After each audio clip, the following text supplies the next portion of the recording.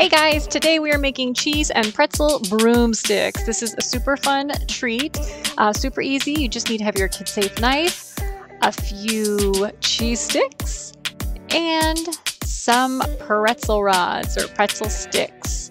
First thing we're going to do, open up that pack of pretzel sticks. We'll get those nice and ready to go.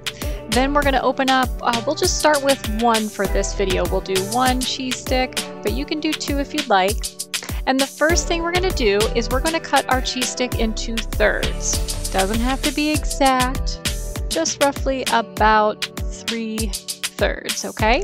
Then what we're going to do is we're going to cut some slices into our cheese sticks. Notice I'm not going all the way to the top. I'm doing about 2/3 the way up.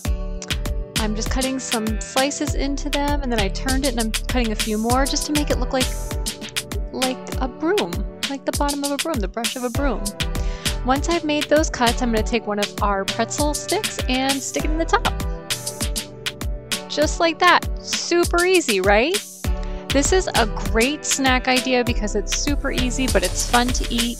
You can use this whenever you're doing a Harry Potter party, maybe if you're doing a watch party, or this would be really great around the Halloween as well.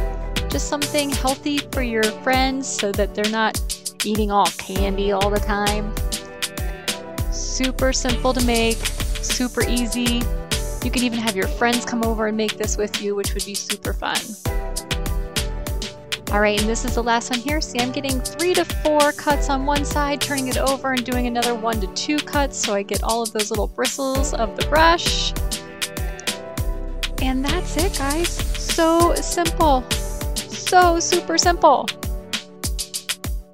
Now that you've made your broomsticks, it's time to enjoy. We've got 1, 2, 3 there, and it's all done. Enjoy, guys.